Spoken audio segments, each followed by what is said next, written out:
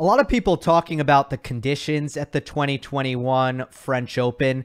The same was the case for the 2020 edition of the tournament. But I think a lot of things have been forgotten since then, because you'll remember coming into last year's event, Roland Garros had made a change from the Dunlop balls to Wilson balls. And there was a concern that because the tournament was switching to Wilson, that it would be really, really, really slow. Because the Wilson ball is played with in the United States for the U.S. Open and some of the other tournaments there.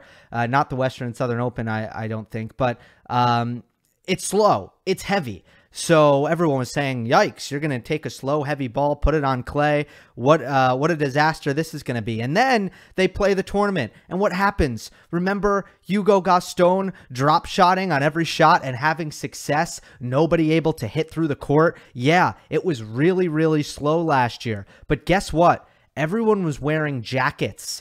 It was freezing cold. Okay, fast forward. Regular dates, somewhat. It's June. It's springtime in Paris. It's warm. And now we get our first regular Roland Garros with the Wilson tennis balls. They are not the same balls that are played at the U.S. Open. Wilson makes a specific and special ball for clay court use, which is the one that Roland Garros is using. So it is a different ball with different specifications.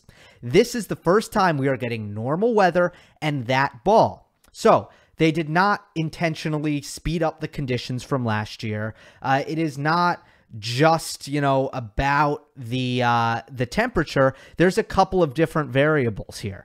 And what has the result been of the conditions? Yeah, it seems like there are more aces. It seems like the ball is bouncing a lot. It's bouncing high. It's lively, and it seems pretty quick. But at the same time, it's very weather dependent. This is clay. It was significantly slower today when it was a little cooler and damp and the clay was wet. So we've had some dry, hot days where, yes, Riley Opelka and John Isner have looked great. We'll see how Isner looks against Tsitsipas tonight.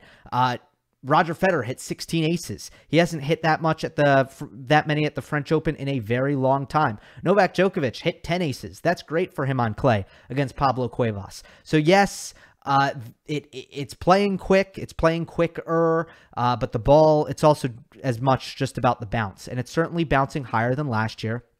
I would say that that's a lot to do with temperature. When the ball is hotter, that increases the air pressure.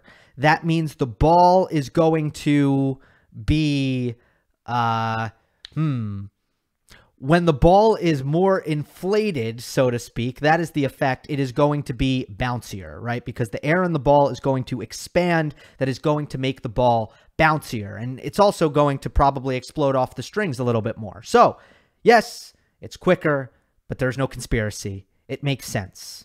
Hope you enjoyed. Don't forget to subscribe. I'll see you next time.